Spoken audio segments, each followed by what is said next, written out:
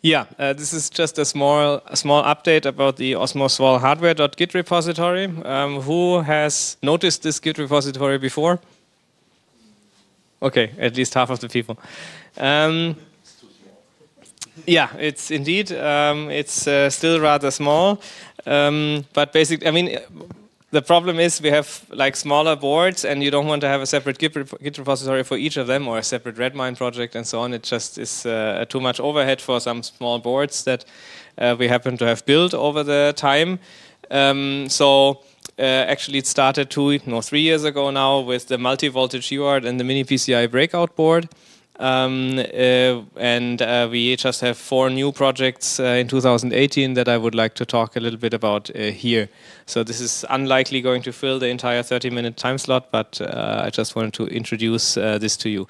So the multi-voltage UART, that's one of the older projects, was basically because I was so annoyed that every time you analyze or you play with some embedded device, there's a different voltage, particularly if you play with cellular modems. They seem to have UARTs at odd logic levels, like 2.7 volts, or really strange voltages. Sometimes also you have some ARM system on a chips that have even less than 1.8. I think 1.5 volts I've seen once as a logic level voltage. And so this is basically a USB UART chip. It's a normal Scilabs CP2105, I think. But the different part is that you have this switch where you can select which of the voltage you want, and you can also actually feed the voltage to it. So if you have a target that operates, let's say, at 2.0 volts, then you can actually feed the 2.0 volt to the multi-voltage UART, and it will then use that as a logic voltage and not use any fixed voltage there, but just follow the target voltage. The second project was this mini PCIe breakout board, which also came about when we wanted to play with some of the GSM modems that are available in this form factor, which are normally installed in some embedded devices, some routers or older laptops and so on. If you look at actually the data sheets of the modems, quite a number of them expose signals that are not standardized on the MPCIe connector. So we have this header over here at the right hand side where we expose all of the unused pins on the MPCIe connector, and some modems, for example, they expose a PCM bus there, or even expose analog audio and so on. And using this breakout board, you have sort of a USB socket to MPCIe slot adapter, but you also have all these additional signals here on a header and a SIM card slot, and you have some SMA to UFL adapters, which are basically just 5 millimeters of trace on the board here. So you can have jumper cables from the modem to the UFL socket on the board, and then you have strain relief SMA connections for antennas or cable connections or whatever else. And now we're coming to the new stuff. This is the osmo-sfp-breakout board, which maybe Sylvain wants to say something about how this came about. Just hand over the microphone. Yeah. Okay, never mind. So basically, I wanted to play with those. Originally, I wanted to play with just optical fiber in general to transmit signals back and forth, and because SFP transceivers are a commodity you can buy very cheaply on eBay. The goal was to see, okay, what can we use them for potentially other than transmitting Ethernet and plugging them into a switch. And so we just to play around with them, we needed some way to interface with them. And so those two boards, that's why they were created. So there are 2 versions.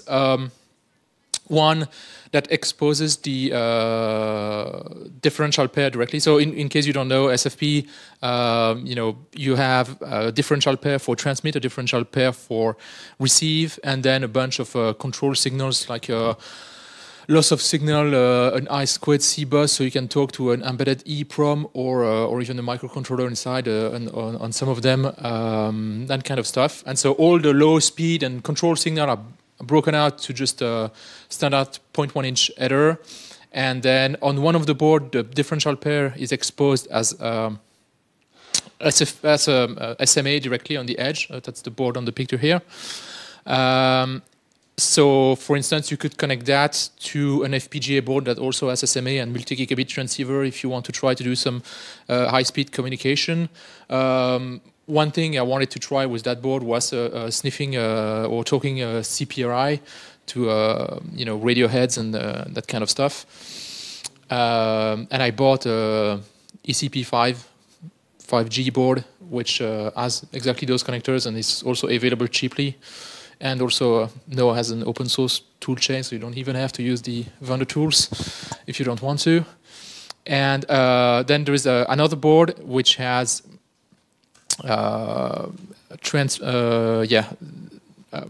LVDS to CMOS, standard logic 3.3 volt converters embedded.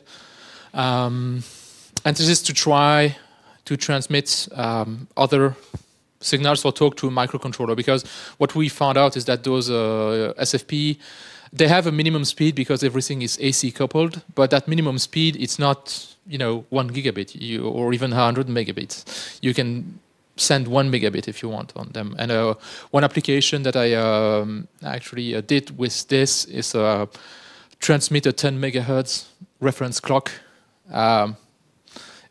distributed inside my apartment using optical fiber rather than using coax. And so you just feed the 10 megahertz to one of the input and you get 10 megahertz at the output. And you can use an optical splitter to split it and that kind of stuff. And that works just fine. I haven't done any characterization of the phase noise yet. That might depend on the actual SFP, that kind of stuff. But I would expect that the close-in phase noise wouldn't be too much affected. There might be some higher frequency ones, but that shouldn't. I mean, the instrument that you lock it to is going to have its own PLL inside, and so the loop of that PLL is going to be the determinant factor for the higher noise anyway. So I don't think that's going to be too much of an issue. And so, yeah, if you want to play with SFP, pick one up and try stuff. Yeah, so one thing that just came to my mind is, do you use it only point-to-point for the 10 megahertz distribution, or do you actually use optical splitters for multiple receivers? So far, I've only used, so far, I've only used it point-to-point because I have an optical splitter in my to-buy list, but I don't have enough items to justify the shipping yet from the company I usually buy all my optical stuff. So yeah, definitely something I want to try, because a lot, at least on some of the SFP I'm using, I actually have to use an attenuator because the distance are just too short and they're meant to talk to like 10 kilometers lengths because I'm using single mode fibers. And so I actually need attenuators so I don't saturate the receiver. Yeah, one. Can't you, using the pins there, is there no way to program the amplifier or the attenuation itself on the SFPs? The SFP that I use are the old ones made for, I think, 155 megabits or something, and it's really just a dumb UART on them. And actually, I have some that don't have anything connected to the I2C pin at all. Like, they're meant for some specific application or something, but yeah. Only the more recent 10 gigabit ones have a more advanced function, like the digital DDM, I think it's called, the monitoring thing, which is a bit more advanced than just identification. But I'm not aware of any standard, at least, to send commands or anything like that. Yeah, so this also, this idea about splitting it, I think is rather nice, and it's also what's used in these fiber LNBs, actually. I mean, right, it's the same strategy. You have a fiber optic LNB at the satellite dish, which then feeds analog RF modulated over the fiber optic signal. And then you have passive splitters, and then you can distribute it among an apartment block or something like that. And for the 10 megahertz, of course, you could use exactly the same strategy there. Okay, so I'm now anyway, building integrated timing buses and things like that. Okay, so so the first one, the breakout board, is the one that doesn't have the LVDS transceivers where the signals are exposed directly, and you have to feed a differential signal. And the osmo-sfp-experimenter is the board that has the LVDS transceivers on board, the transmitter and the receiver. Before we did this, I actually did some research, and I could only find one commercially available board for a ridiculous amount of money. I don't know what it was, like $300 or something. It's like it's just a couple of parts and a connector on a board. But now actually I found that around the same time somebody else also did a similar board, but he used basically transformers. So he was not using any digital circuit, but he was actually using like RF transformers here to do the balancing, unbalancing. But yeah, I mean, that's otherwise it's basically the same use case. So this is Sylvain's prototype board picture that he made where things are actually connected. So you see the SFP transceiver is slided into the connector, and here you have SMA signals receiving and driving the SFP. Okay, another board that we made is the osmo-clock-generator, which is basically just a small breakout board for the C-Labs SE5351C, which is a software programmable clock generator chip. And we have a microcontroller next to it, so we can program that programmable clock generator. Unfortunately, I made a poor design choice when choosing the initial part. I thought, okay, let's use the smallest possible microcontroller that we can find, which still has a Cortex-M on there. And I chose the 807011, which turned out to be a bit too constrained. So we will upgrade to a larger microcontroller on the next version of the board. And we have a small EEPROM to store settings, and we can control it over UART and so on. The board looks like this, if you look at it. So the point is that you here in clock in, you feed in a clock signal, and you have the 8 outputs here, 4 on the back, 4 on the front side. All of them are exposed both via UFL and over SMA, so you can choose. Either you have internal pigtails or something, or you have SMA connectors. And this is, I think, Dimitri requested SPI and I2C, so you can control some additional peripherals. So we put this UXT connector here. UXT is a de facto standard from Olimex for connecting microcontroller boards with all kinds of peripherals. Of course, the obligatory Osmocom UART connector with the 2.5 millimeter check. This here is a tag connect for single wire debug, this footprint here, and USB and power supply. So you can either supply over USB, I think, or over the external jack here.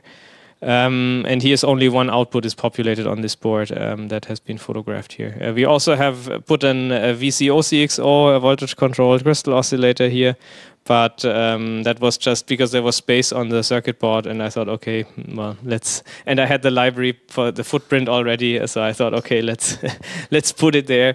It might be removed on the second version because we need more space for the microcontroller, and Dieter wants to have a CPLD on it. So there might be some changes.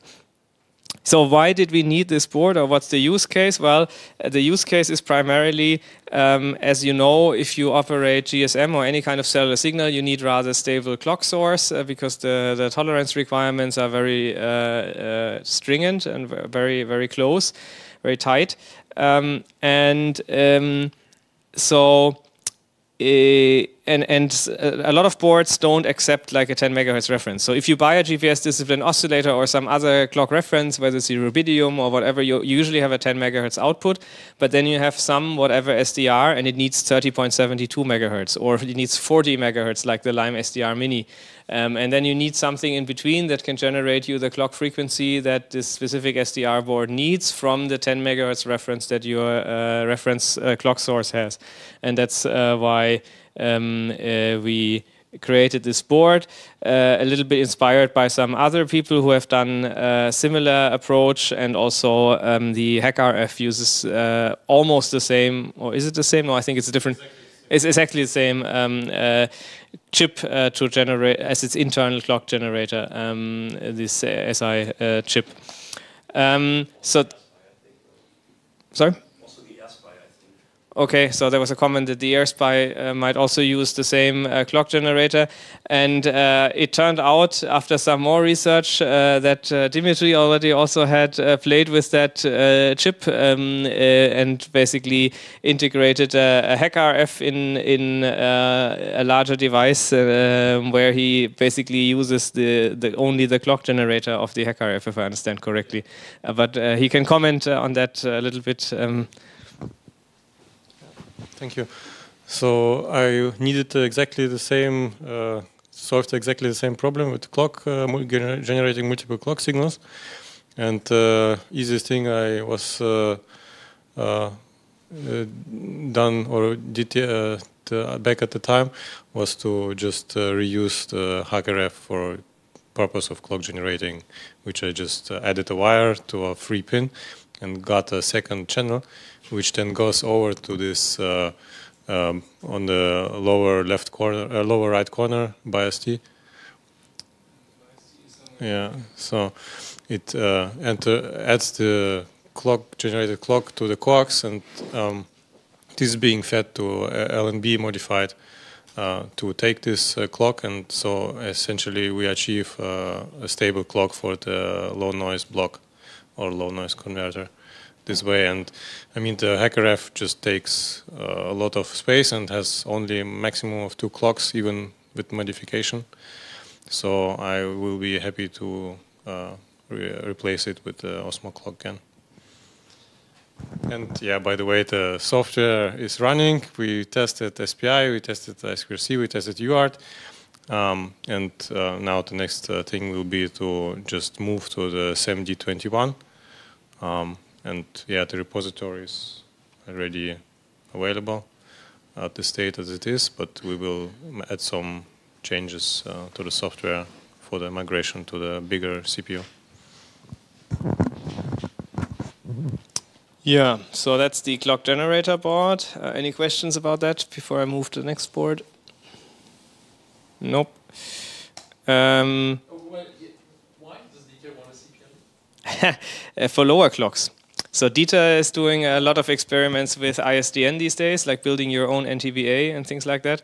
And there you need, I think, something like 4 kilohertz or 8 kilohertz reference signals that need to be very precise if, again, you want to drive, let's say, a GSM base station at the end of the line.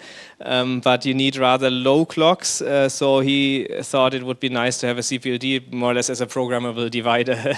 So you can generate clocks that are lower than the minimum output frequency of the chip that we use. I have a question to the public. So we have also USB running, but at the moment it's a USB human interface device.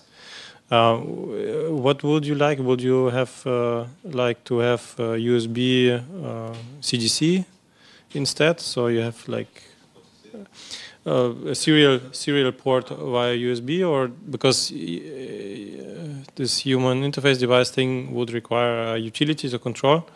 But Harald suggested to just use a serial over USB, so you have like command line interface. And I'm tending towards this idea. The more I think about having a dedicated control utility just to add some numbers. So if you have the code size, yeah, the generation and computation. Yeah, if you have the register, the size in the SAMD to do all the computation of which the register value and stuff. Yeah. It's always nice to be able to open Minicom and program all your output frequency without having, like if you're on the field or something, you know, reprogramming something, you might not have the laptop with the exact control utility that you have and stuff like that. You know, so. Yeah, one suggestion would be then to use a standard like SCPI, like interfacing a real signal generator. Yeah. Interesting. But then you probably know what I want to say, but there is even, I think, Linux is like USB standard for instrument. TMC? Yeah, the test and measurement control class. So then, if I then I certainly not going to use serial port, but then I have to implement TMC. You can always leave that as an exercise to the user. Okay, yeah, I just think it's amazing that somebody sacrifices an entire HackRF just for the clock generator. I think that's quite interesting. Okay, so then we had this. It's a HackRF with serial number 1. It's a HackRF with serial number 1. Provided by Osmo, Kindly provided by Michael Osman. Okay, so. Yeah, so we had this clock generator board, and another use case that we had at SysmoCom was to convert clocks. So a lot of references are, for example, sine references, and some boards need a square input. So you need something that squares the clock signal, and just using a Schmidt trigger or something like that, you have lots of jitter. And there's some specified chips that basically low jitter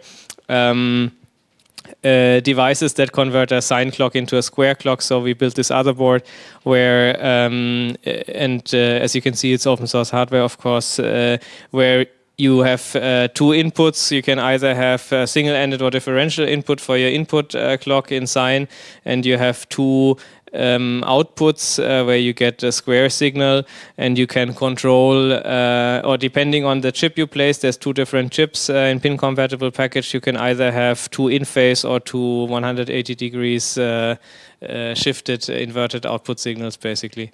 And as you can see, it's in the same form factor, which brings me to the next slide, I believe. About this form factor. So the idea was to have the boards always, like these clock-related utility boards, always 10 centimeters wide.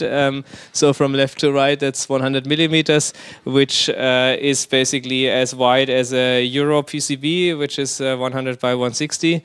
And that means we can, for example, use these 19-inch racks with 3 units where you can slide in lots of those boards if you need multiple of them and you want to have some more sophisticated clock setup, or you can find these it's actually extruded aluminum enclosures, which also are designed originally for Euro PCBs.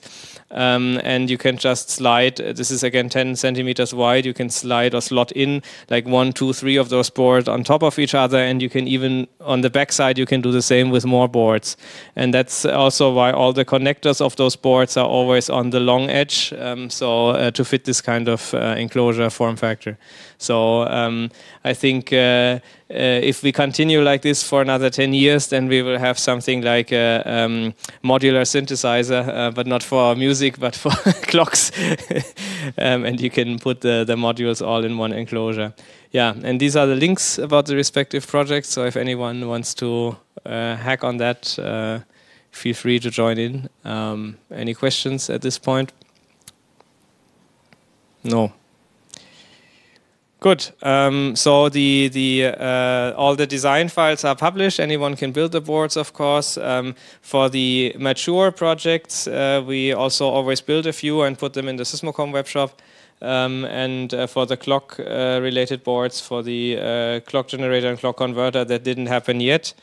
But it will happen eventually. So I think the converter we can actually start already now. There's nothing that needs to be changed, but as said, the clock generator, we still want to go for another microcontroller, so there will be another spin before we build more boards and make them available for people who don't like to order boards and solder them and so on, which always eats time. Okay, yeah, then thanks for your attention.